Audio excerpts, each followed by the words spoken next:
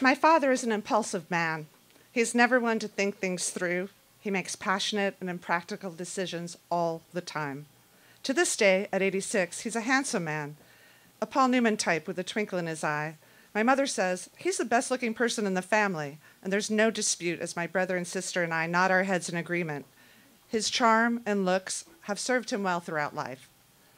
My dad was a high school English teacher outside of Boston. It was a perfect job for a man who loves to talk and to entertain.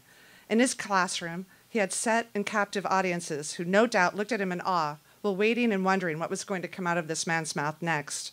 A class scheduled about Romeo and Juliet could be sidelined by an hour dissertation about his tennis game. Having lost his only brother to a sniper bullet late in World War II, my dad was vehemently opposed to any war. During the Vietnam War era, he went on a mission to keep young men away from war. He promoted the educational deferment to his students, and he would proclaim to his classes, "Everybody here is going to college." He literally kept stacks of Bunker Hill Community College applications in his desk drawer. These were for the students who were not necessarily college-bound. My dad would write the application, track down the student to have them sign them, and then my dad would mail them in. He did everything in his power to prevent anyone from being drafted. Life is a performance piece for my dad. He sees himself as always being on stage. When he steps off an airplane or into a room, he starts to dance thinking, "This is my entrance." The man lives for an audience. Growing up with a one-man show was forever entertaining as well as exhausting. Our dinners were insane, with my dad acting out his day, reciting poetries, and singing songs. No one could get a word in. It was all about him. I did look at him in awe because he made life so alive, but there was no space for anyone else. As a kid, I often hibernated in my room with dozens of stuffed animals just to get some peace and quiet and to be on my own in my own world where no one spoke. As an adult, I needed not to be Bob Horne's daughter, so I moved cross country. This was over 20 years ago, and at times I still feel guilty for abandoning my parents, but it's all my guilt. At 55 years old, my dad retired. He claimed that he would pick up other jobs, but his attention deficit disorder always led him to run wild, look for new audiences and new adventures. His escape vehicle was his bike. He started out on loose group trips, the main one, Ragbri, an annual bike race across the state of Iowa. And talk about a marketing coup. This ride is a combination Burning Man, Woodstock, and Outward Bound in Iowa. My dad would drive the 1,200 miles out there, bike 500 miles and party, and then drive the 1,200 miles home. It was a mecca for him, and Boston Bob was a fixture at Ragbri for many years. When there wasn't a group trip, he would go solo. His trips are legendary and impressive in their complete insanity. One August, my brother was driving from Boston to Arizona to school. My dad gamely went along with his bike. In the middle of nowhere in Texas, he said, "Pull over, this looks good." He got out on his bike and started pedaling east towards Boston. My brother continued driving west while looking in the rearview mirror while watching him get smaller and smaller. On this trip, he bragged that he slept in cemeteries because they were quiet and safe, and no one was going to bother you in a cemetery. Over 1,000 miles later, the man ended up in Chicago before he got tired and hopped a flight home. On impulse, he would bring home new used cars, random gadgets, and periodically dogs. Our dogs were treasured members of the family and lived long and happy lives, mainly because we were all home to look after the dog. My dad found the family's new dog at the pound. He claimed that he was simply stopping by to say hello to the dogs, and then, without hesitation, without consulting his wife, without thinking of any consequences, the man with the attention span of a gnat picked up a fluffy one, Coco, and brought him home.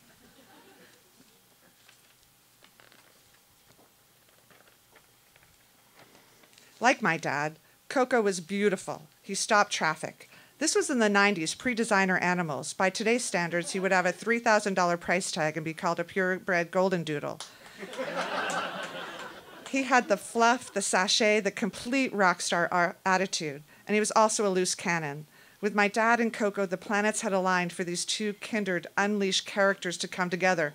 No one knew who was leading who around or who was more out of control. When the snow melted and the roads cleared, my dad was off again. Newfoundland was calling, so he decided to bike there, 967 miles.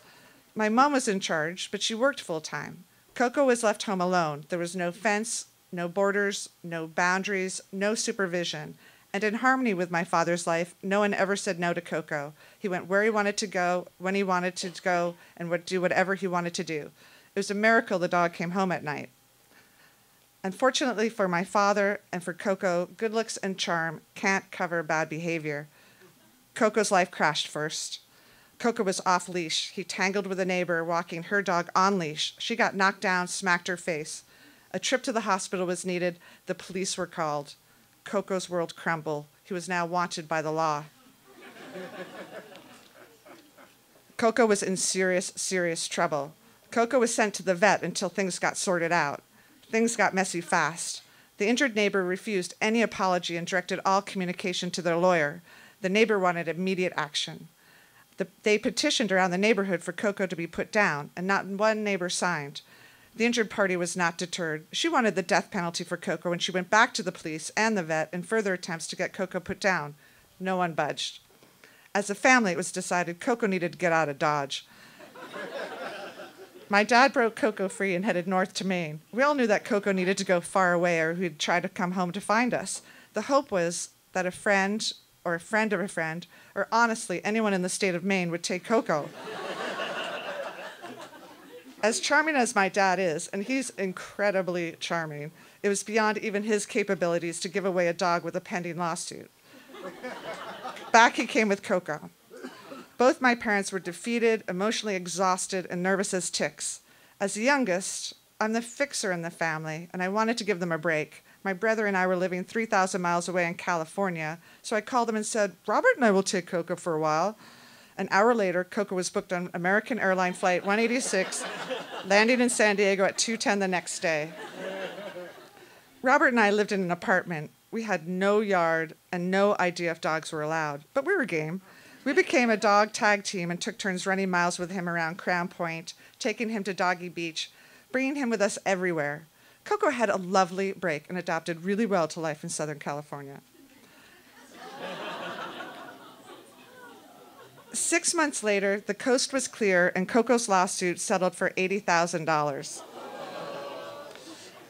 My parents made assurances to their dismayed homeowner's insurance agent that Coco would be secured in the yard with an electric fence. Coco finally had set boundaries. The reality was the boundaries calmed him down. He had structure, and along with age, Coco mellowed. My dad was late in getting any boundaries. At age 65, and after 42 years of marriage, he left my mom and Coco and dismantled our family. His goodbye letter was written on a napkin left on the kitchen table stating, "Moving north." He found a new audience in a younger woman. When he left, it broke us all. I took a time out and didn't speak to him for 3 years. I traveled to faraway places and found happiness with my own adventures. My silence to my dad was my power. It was the only thing I could control with him, and it was also my punishment to him. But as in life, time helped, time healed. My anger and hurt shrunk, and love and forgiveness prevailed. My dad's relationship with his girlfriend didn't last, but he was happy with other new audiences and new freedoms. He didn't have a care in the world. He reveled in the fact that he had no responsibilities, not even to himself. He refused to take any medication. His high spirits and energies and passions also brought high blood pressure. After 6 mini strokes, his brain was altered. My dad now lives in an assisted living dementia unit. Even in his current state, he talks to anyone within reach, and he entertains the other residents by playing the piano and singing songs. He cheats at bingo so he can give the prizes to the ladies. He still believes he's on stage. Just the other day, he called and he said, "I'm going to sing you a song and I want you to record it." I played along and gave him the go-ahead to start singing. He then proceeded to sing Danny Boy. I wish I did know how to record it because he really is a beautiful singer. When he was done, he gave me permission to post it on YouTube and generously told me to keep whatever money it earned. I'm happy to hear his voice whenever he calls. He tells me that when the snow melts, he is getting out of there, breaking free. He plans to put his Vespa and his bike back on the road and he will be mobile again. But his boundaries are set. His days of roaming are done. Coco lived until 16, and we still talk in awe about his adventures and his wild spirit. My dad, secured and confined in his new home, still sings, talks, writes stories, and dreams about leaving convention and responsibility behind to go on new adventures. In his world, he is forever unleashed. VAMP first timer, Prudence Horne.